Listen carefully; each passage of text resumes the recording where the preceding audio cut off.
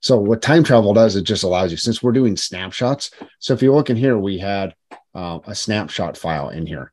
So snapshot files are just basically point in time of a table at a certain time. So every single modification you do to a table, it's going to create a new snapshot. So we're able to actually go back in time and say, okay, give me the snapshot that you were using for a certain time. So, which is really, really nice, especially if you're doing a lot of stuff. So I actually have it right here. So in every single table we have metadata. So there's all this metadata that we keep about Iceberg, and we can actually go query it from those files. You can see the manifest, the partitions, all sorts of really cool information. So in here, this customer Iceberg table that I have these different snapshots available. So what happened was I was doing some updates. So I can actually come back in here and say, I want to go back in time and I want to query this table when before my update statement. And so it's going to give me this information back. And now if I put this in before, I can't remember if I did an actual update on this table or not.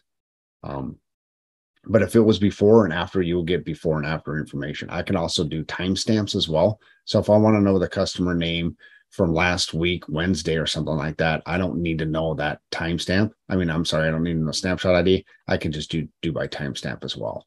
So that's another big kind of big benefit of something like Iceberg that brings to the Lakehouse, which you couldn't do before. Same thing with rolling back. If I did screw something up, I had a load that went in and it was partial or something bad happened, I can actually go into this table and figure out what snapshot I want, and I can actually roll back to that snapshot. There's also other things too that are more database type functionality in the Lakehouse, is like renaming and adding columns. That was very difficult to do in the Hive world. You can obviously, I talked about before, is rename a table, but also renaming columns. The other part too is changing the partition. So if I want to know, typically if I partition, I'm going to partition, let's say, by month. And then I realized that, month is not big enough. I'm actually having a lot of people do queries by day or by multiple days. And so you can actually do an alter table on that and change the partitioning to day. So that's a big difference. Like that's what you'll see, like when we talk about Lakehouse around here, Starburst, is because before it was the data lake. And now we're bringing more and more functionality. Everything that I just showed you right here, we could do this in databases for many, many years, but you couldn't do this on a data lake, with petabyte data.